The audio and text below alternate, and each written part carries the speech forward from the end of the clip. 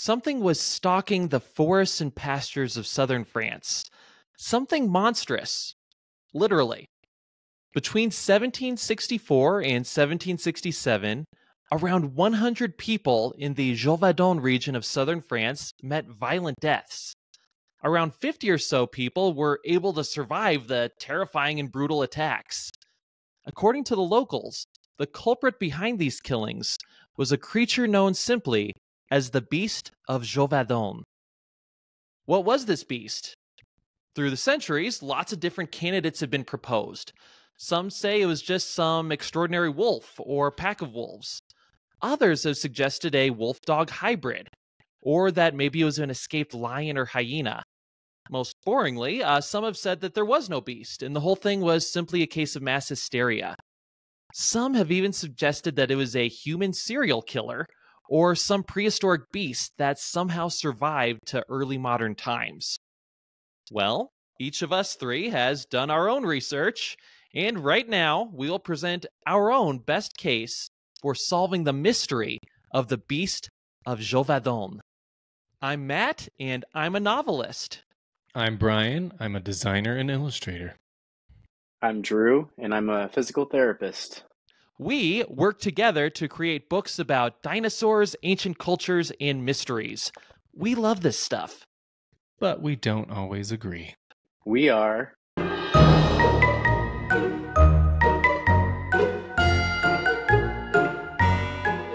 Now, earlier on, I mentioned that the beast killed around 100 people and injured around 50. But we need to take those numbers with a grain of salt. Record keeping was far from standardized during that period, and we can't be precisely sure which deaths are attributable to the beast.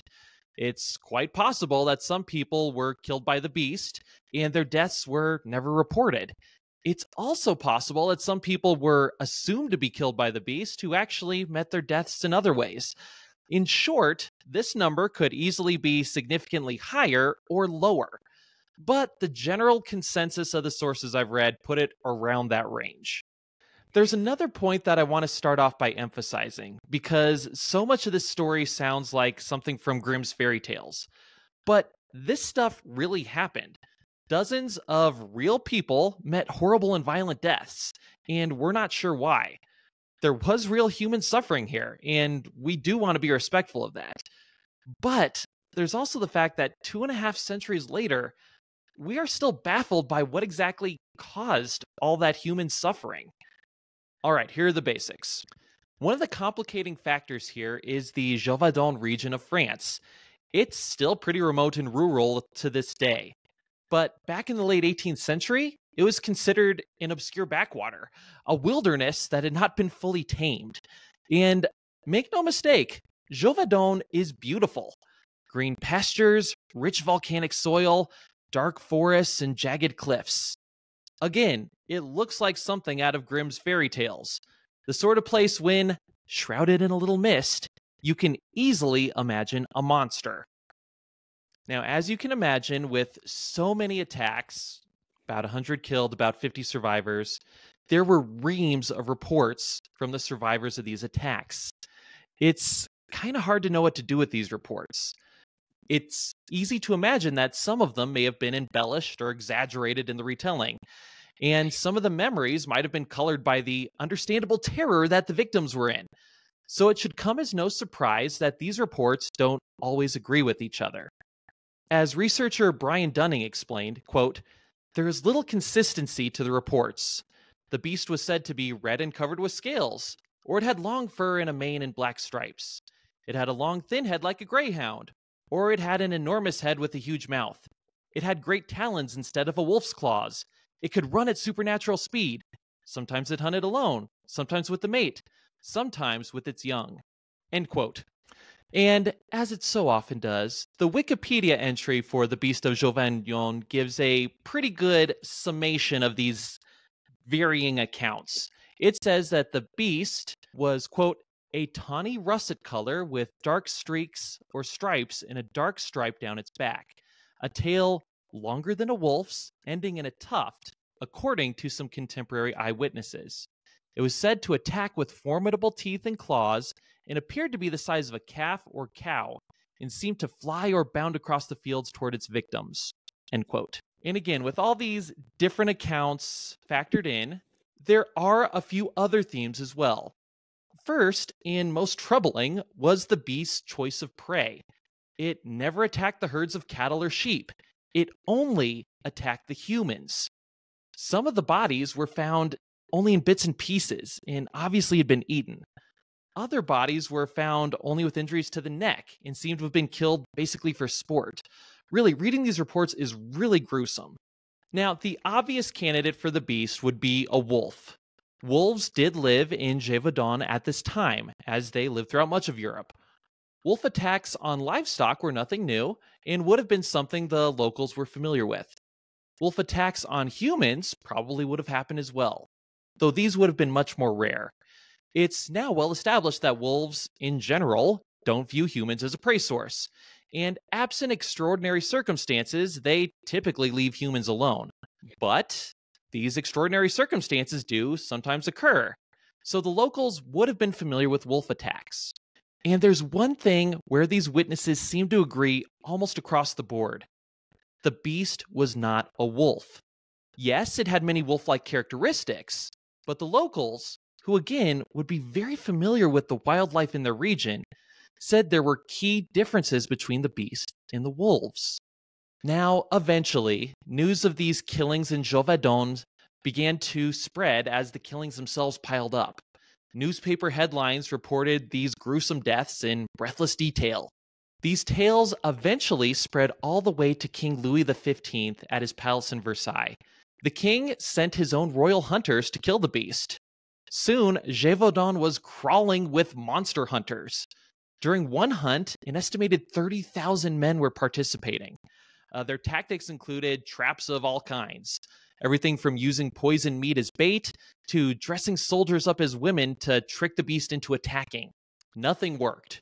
The beast seemed impervious to harm, either from spears or from guns. There were several reports of the beast seeming to be mortally wounded, only to later get up off the ground and escape. Some of the attacks happened in quick succession over an impossibly large distance, leading some to suggest that there was more than one beast. Some even attributed supernatural powers to the beast and suggested it could walk on two legs, kind of like a werewolf. And the beast was also clever, apparently able to see through even the most wily of traps that the hunters set.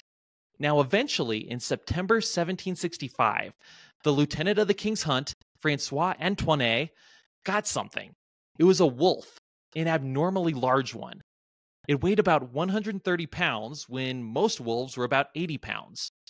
In addition, some of the victims made a positive identification and even spotted scars which they said they inflicted on the beast as they were fighting for their lives.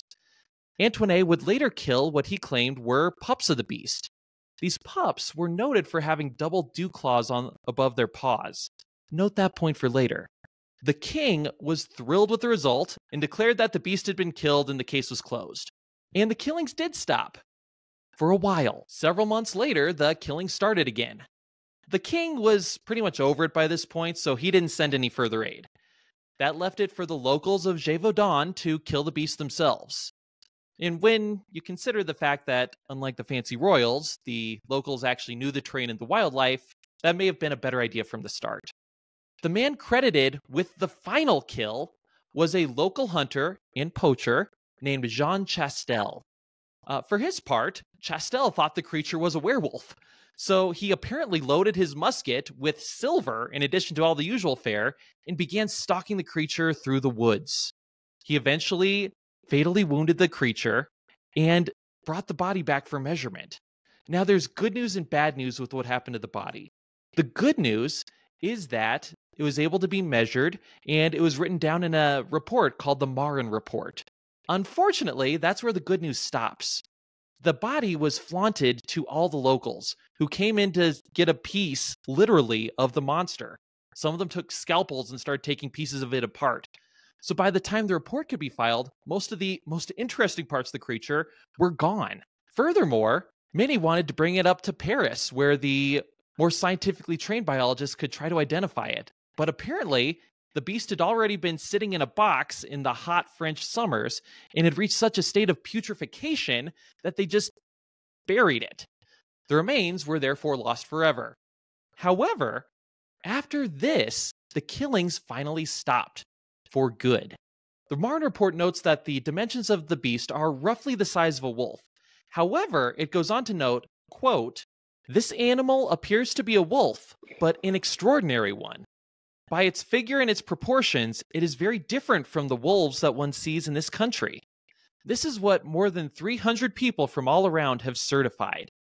Once again, whatever happened in Gévaudan, it was real. Real people died at rates far in excess of what we would expect from normal wolf predation on humans. The question isn't whether the phenomenon happened, it's what caused it." Okay, Brian, what do you think caused it? So, I am going to be taking the approach of an animal that people believe to be extinct, but maybe it's not extinct. Surprised? Not at all. Great. Me neither. So, as we look into the description of the creature, it has a lot of characteristics like you were describing, Matt, that look like a wolf, but a little bit of an enhanced wolf sometimes. What if it's not a wolf, but something called a bear dog? Have you ever heard of these? I have not heard of bear dogs. All right. This is going to be pretty cool, okay? So the bear dog is also called I'm going to see if I can get the name of this right, Amphision. So this is a creature that is believed to have gone extinct. It used to live in Europe, in Eurasia, into Europe, Asia, and also some various types have been found in North America. So basically what this animal is, the best way to describe it is literally the mix of a wolf and a bear. So it has a body that's a little more similar to a bear, but it has a long tail that's, in the pictures I've seen, it looks a little more similar to like a lion, but it's a long tail, but then its head is like a huge wolf. So there's a few different species that they have discovered. Some of it, they vary in size, just like dogs do, or wolves do even. But they can grow as big as like 2.5 meters up to like 1,000 pounds. They can be very, very big. And the ones that they found that are on the bigger side look more wolf-like, or look more bear-like.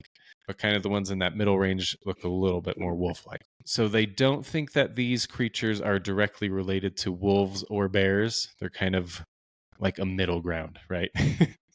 So they're like cousins to the creatures, right? But not directly related. Some pros for this. One, people have never seen what this creature looks like. So when it comes to the markings of the beast, it could directly relate to this. No evidence one way or the other. You can't prove that it didn't look it. Yeah. You can't prove me wrong, so I win. The second case is kind of what you were saying, Matt, how the locals would have seen wolves and know what wolves look like. And when they're describing this as looking kind of like a wolf, but bigger and scarier and not quite like a wolf, it would make sense that this would line up with that, right? Again, its head looks like a wolf. Its like snout and its teeth are very wolf-like. Its body is bigger like a bear, but still has the long tail. So you can see how that could lead to some of these descriptions that you're seeing going around. Another thing, a pro with this as well, it seemed like most of the attacks, I know you said that there were some descriptions of it hunting in packs, some of it hunting alone. It seems like this was more of a solitary creature. So it would make sense that this would be kind of a sole rogue beast roaming around the French countryside, right? Wreaking havoc.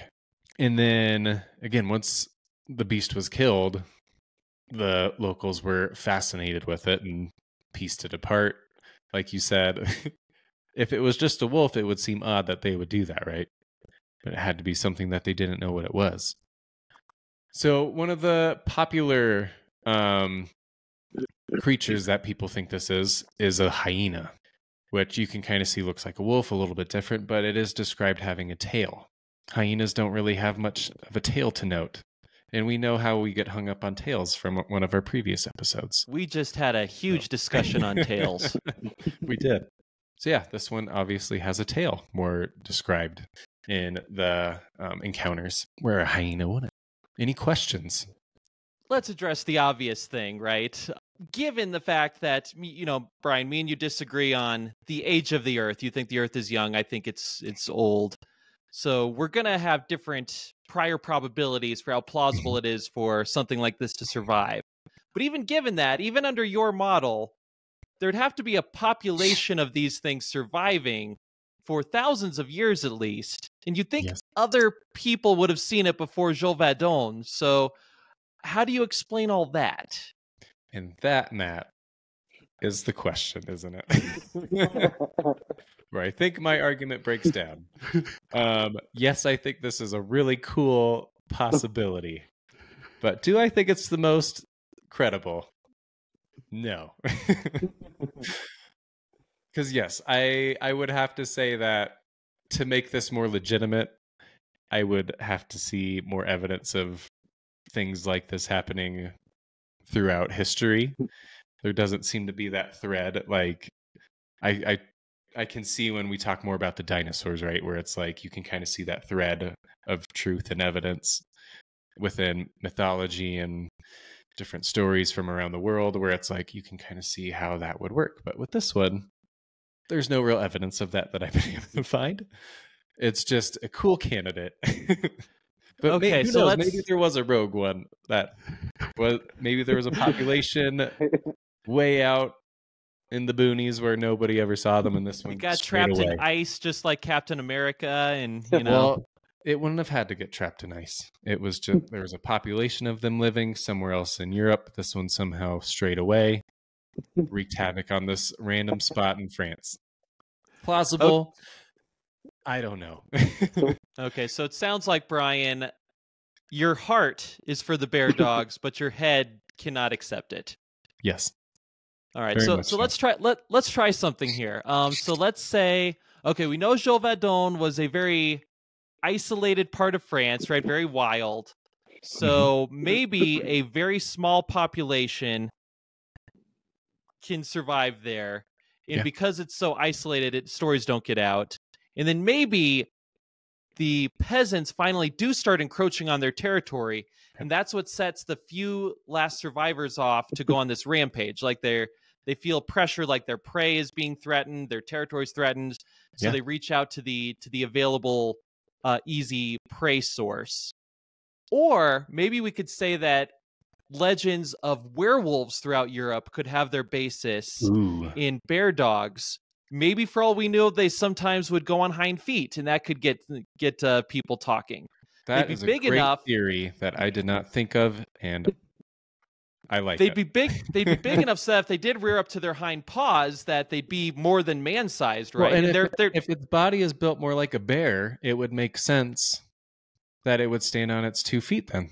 There you go. I have no idea what the science is on bear dog anatomy. This may not even be plausible, but we're just spitballing here. Drew, any other on their 2 feet? Not for long, but completely within the realm of possibility. It is. And now I'm also convinced these are werewolves. So thank you, man. Win. We just discovered our next episode. Wow. All right, so there was Brian making his, as far as we know, original pitch that the bear dog is not only the Beast of Geuvodon, but also werewolves. So now we're going to go to Drew, which, sorry for the editorializing, Brian, seems a little less fanciful. And that is something that sounds a little fanciful at the beginning, but actually might be plausible. Drew, take it away. That's what I thought about mine in the beginning, though. And look at where we came to. Yeah, touche. So I have a question for you guys first. I'm going to say a quote of what someone described an animal that we know of today as, and see if you can guess what it is. Okay? All right. It has 4 feet with cloven hooves, a mane like a horse, conspicuous tusks, a horse's tail. It neighs, and it's the size of the largest ox. Any guesses? Is it a wild boar? Brian? I have no idea. I'm really racking my brain here. All right, so this is a quote by the Greek historian Herodotus in 450 BC when he went to go visit Egypt. And he was describing a hippo. Oh. So, Well, but some of that's not right. no, and that's the thing. So he literally saw a hippo, but he came back and described using adjectives that just aren't there for a hippo. As we can see, eyewitness accounts aren't always accurate, as I'm sure you can tell us, Matthew. So to say Methuselah. So we have the description of this beast. It's the size of a cat, thick hide, reddish brown fur with a stripe running down its back. I'll just go ahead and say that my guess of what the animal is that it's a lion. Not the most exciting idea, but I think here, a lion loose in the south of France is pretty exciting, personally. yeah. But it was also described as crawling on its belly and then pouncing when it was going to attack, which describes just kind of almost any feline. It also there was descriptions of glowing, fiery red eyes, which a lot of big cats will have that reflective thing going on in their eyes at night. So, to someone's imagination right before they're going to get mauled, maybe it looks red and evil. One of the things I was going to bring up is I don't know if you guys have heard of the Tsavo lions. Yes, I was hoping you were going to get into these.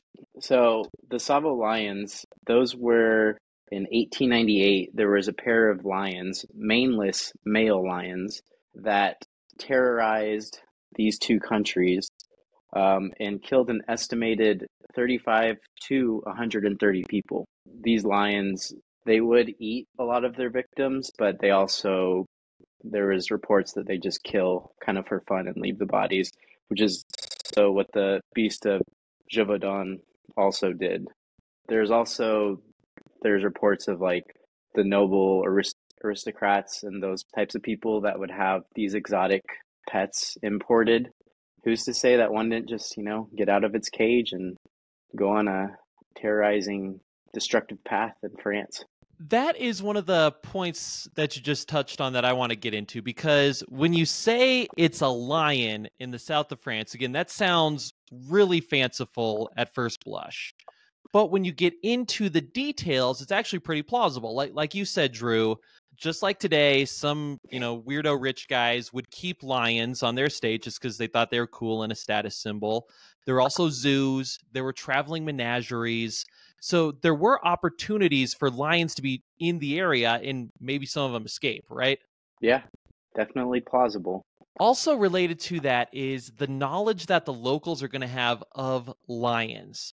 Now, if you're a peasant in extreme rural France in the late 18th century, you're going to know what a lion is, but you've probably never seen a lion. Now, maybe if you live in Paris, there's a zoo you could go to, or if you're really rich, maybe you have a rich friend who has one. But if you're a poor peasant in France, you've heard stories of lions, but you've probably never seen one. So if you actually see one out in the wild, it might be just like what you said with Herodotus, where you're going to use the language that you have available. So it's going to be something that looks kind of like a wolf, but also not really in these other ways. So that seems quite plausible when seen through that light. Question with that, though. Are there cats in the south of France, though? Like house cats? Yeah, house cats, any kind of wild cats. Probably. I would guess that there's cats. So my one hang up with this is when they say it looks like a big cat. That's yeah. Well, I could see that, but a lion is so much larger than a house cat that when you're in the heat of the moment, I don't think you're going to think, that's a gigantic cat. It's like, oh, that's about the size of a wolf, but bigger, Well, and when you're getting attacked, yeah, but after they killed it and they looked at it, wouldn't they be like, oh, it looks kind of like a big cat?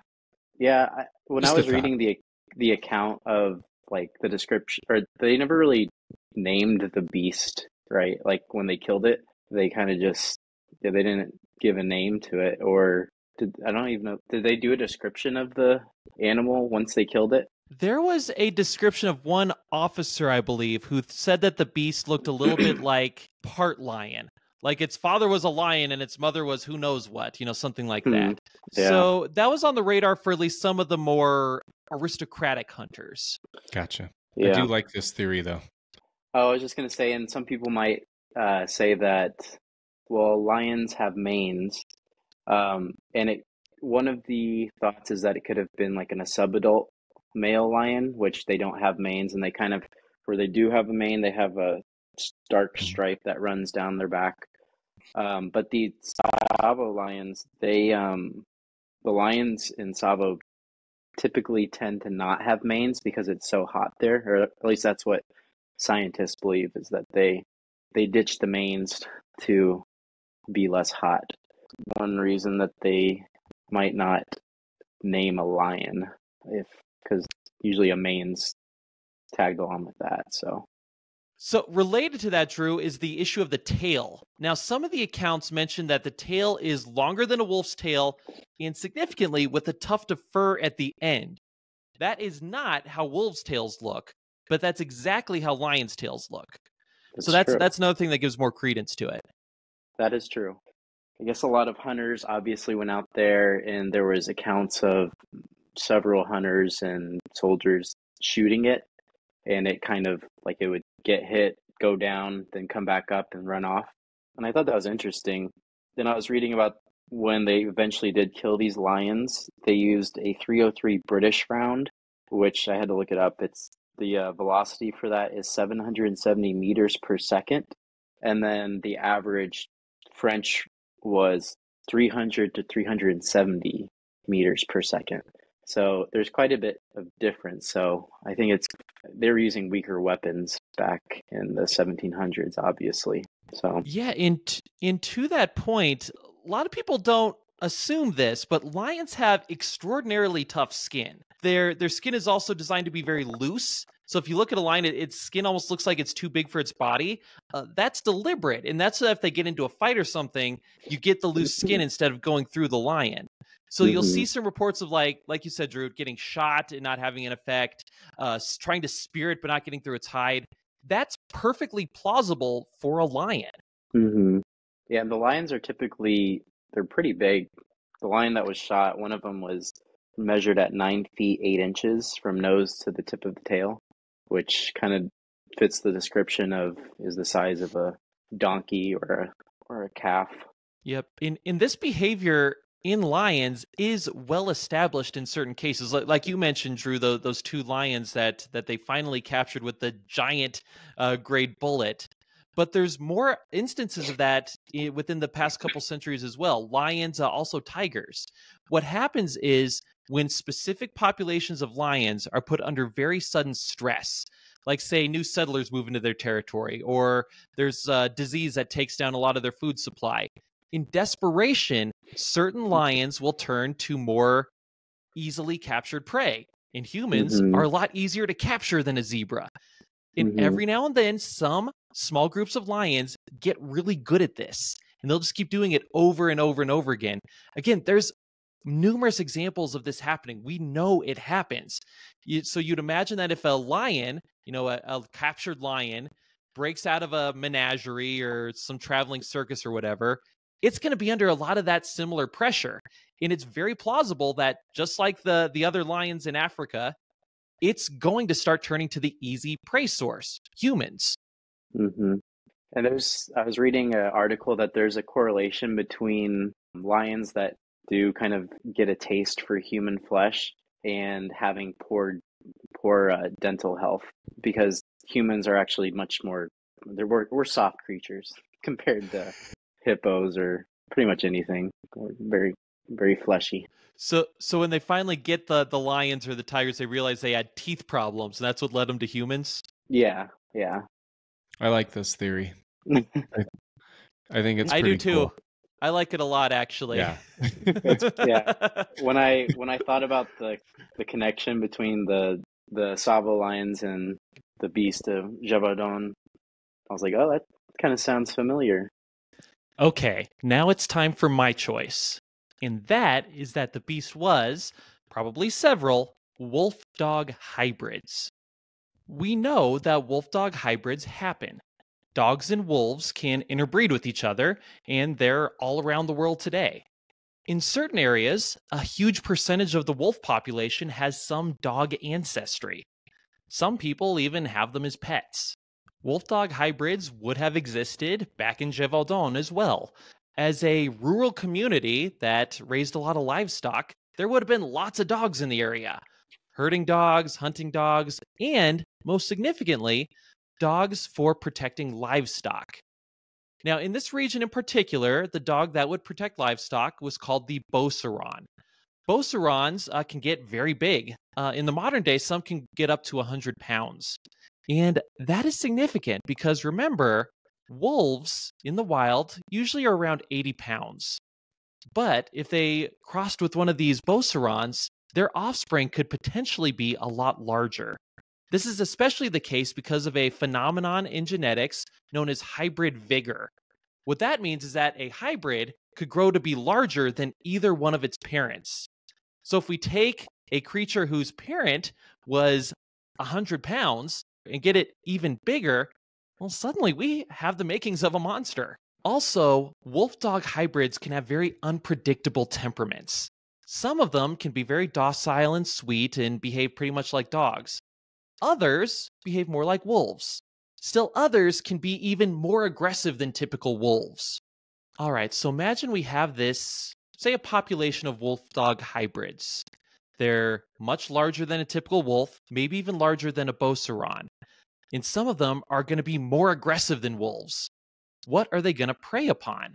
Especially if they're isolated from other wolves or other dogs.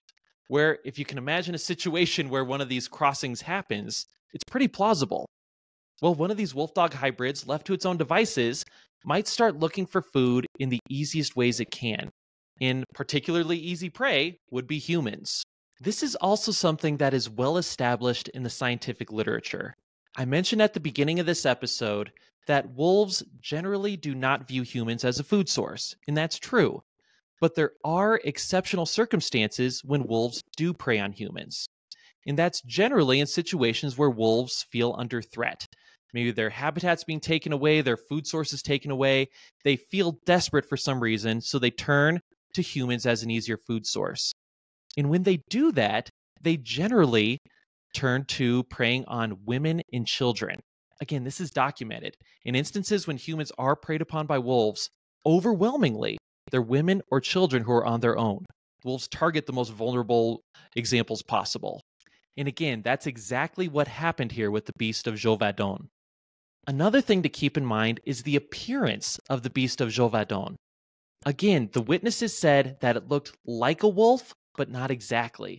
That pretty much seems like a description of a lot of wolf-dog hybrids. Some wolf-dog hybrids look pretty much exactly like wolves. Others take more after the dog side. So they could have things like reddish coats or stripes down their back, or have proportions that aren't what we would typically see from a wolf. Again, exactly what was described for the Beast of Geuvodon. Finally, and in my opinion, most significantly, is the dew claws. At least one of the beasts that was killed and claimed to be one of the beasts of Geuvodon had double dew claws on its paws. Double dew claws are exceedingly rare in wild wolves. However, they're quite common in domestic dogs and are seen quite frequently on wolf-dog hybrids. That strongly suggests that at least one of them was a wolf-dog hybrid. So, in short, that is my explanation for the Beast of Geuvodon. For whatever reason, maybe it was one wolf who particularly liked being romantic with the lady dogs. Maybe it was a pack of wolf-dog hybrids or like a litter that got particularly aggressive. Maybe it was some combination of all of these. For whatever reason, there existed in Geuvodon during those years an especially large group of wolf-dog hybrids that were especially large and especially aggressive. They got desperate and turned to the food source that they felt was the most easily accessible to them, humans. What about the just like the general hardiness of a dog or a wolf dog hybrid, like taking the multiple shots from muskets or spears and everything that it was thrown at, and still like bouncing back from all that.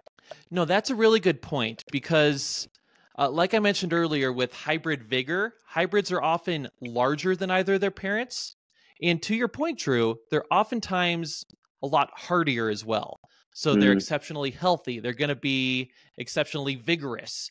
And it's not too much of a stretch then to assume that they could be faster, they could be stronger than typical wolves or typical dogs could be.